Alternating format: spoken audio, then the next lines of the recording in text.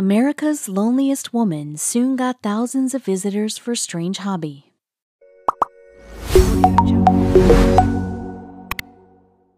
The further back you go in history, the more difficult it is for women to have any kind of independence. But ridiculous social conventions never stopped Dorothy Moulter of Knife Lake.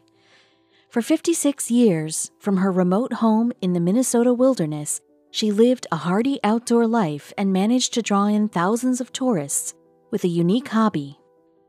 Few could believe exactly what she was doing way out there. Dorothy graduated from high school in 1927 and wasn't interested in following the limiting gender roles of her time. She went to nursing school in Chicago instead. These skills would serve her well in the future.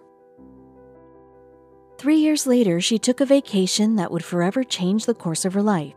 She visited the extremely remote Isle of Pines in Knife Lake.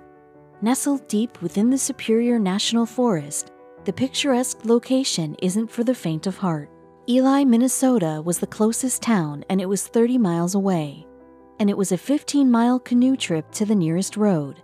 As a Chicago resident, the area was alien to Dorothy, and she immediately fell in love.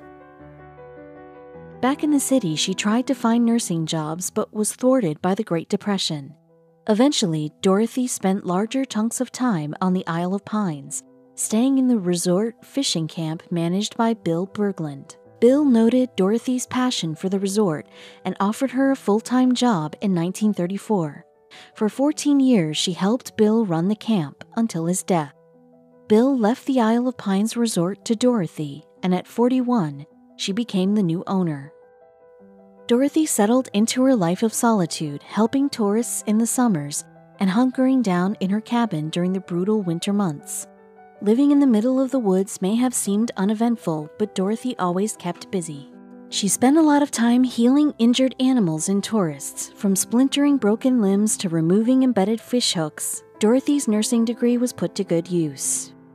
Her most thrilling first responder moment was treating a boy who was struck by lightning until a rescue plane flew him to a hospital.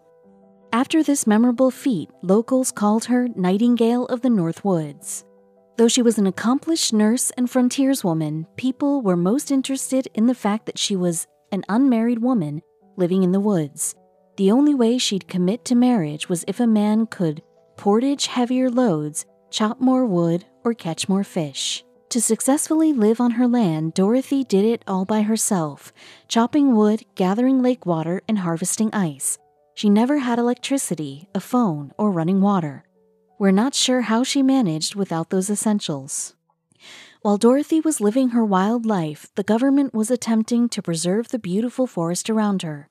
Part of their efforts included banning floatplane flights to the island, further isolating Dorothy. After the ban went through, the Saturday Evening Post profiled her, dubbing the islander the loneliest woman in America. In 1964, life became even more complicated for Dorothy. That was when the government passed Wilderness Act, banning homes, building, and businesses from Knife Lake and the woods around it. Dorothy ignored the law. She lived on the island for nearly 30 years at this point and had no plans to leave. With the help of politicians and environmentalists, Dorothy eventually got permission to stay on the island. She was forced to shut down the resort, but that didn't stop her from engaging in her favorite hobby. When tourists and locals stopped by during their canoeing trips, Dorothy had a special beverage for all of them: root beer.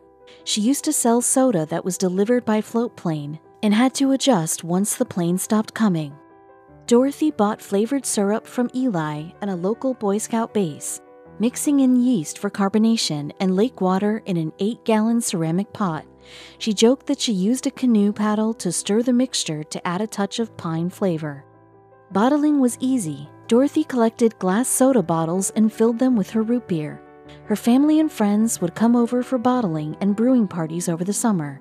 They'd sometimes help with ice gathering too, but we're guessing that wasn't as enjoyable. To get around the Wilderness Act restrictions that concerned owning a business, she gave her brew to tourists in return for a donation. Even though the soda's taste wasn't always consistent, she sold thousands of bottles. Dorothy sold an average of 12,000 bottles a year. People were curious about the root beer lady living alone in the woods and made sure to stop by during their canoe expeditions.